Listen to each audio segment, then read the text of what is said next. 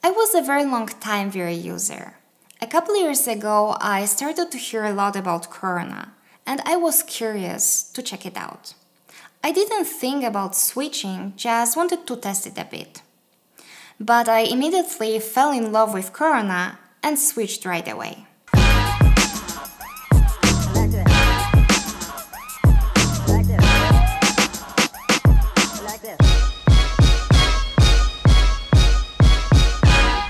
Which engine to choose? This is one of the most common questions we get, and I would say it all depends. But let me share with you today why it's better to choose Corona over V-Ray based on my personal experience.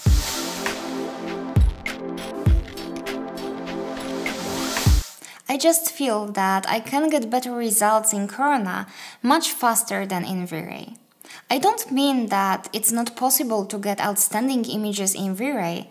In Corona, it's just quicker for me to get results I want.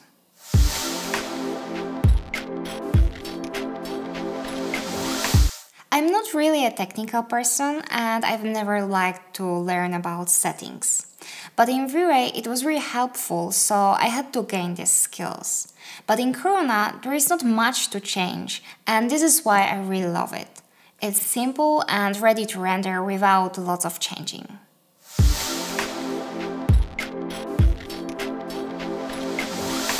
Corona Material Library is really helpful as you can add some good quality materials on the objects in your scene. Sometimes you need small adjustments and it's ready to go. Super useful to have the most common materials ready to apply in one place.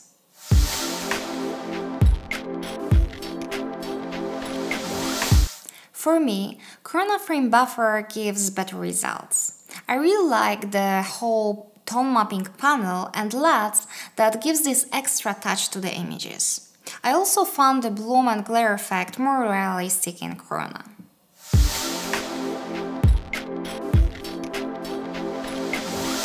I feel as the output from Corona gives more natural effect. In my opinion, it's closer to reality.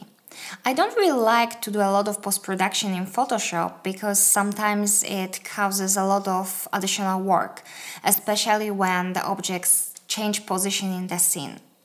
That's why I really love Corona, because you can get great results without any additional post-production. And it's much harder to do this way in V-Ray.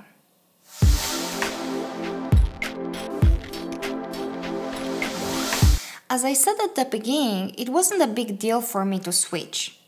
Actually, after one project, I felt as I've been using it for a long time.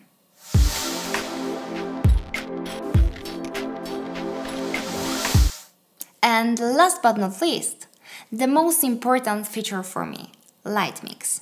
This is why I fell in love with Corona in the first place, and this actually is mostly why I switched to this engine.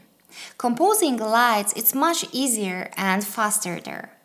You can see the preview immediately without restarting the preview, and you can even change lighting completely after the render is done. As with everything, there are some cons of Corona as well. For example, V-Ray Renderer is faster, but we don't care too much about render times. Also, your skills as artist are much more important than the renderer you choose.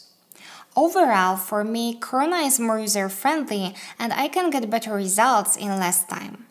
Let me know in the comments your thoughts on this. Do you use Corona or V-Ray and why? Also, let me know in the comments if you'd like me to do a more in-depth comparison of these two renderers. Okay, I think that's it for today. Thanks for watching, and also don't forget to like this video if you found this interesting, share it, subscribe and do all these wonderful things. See you guys in the next video!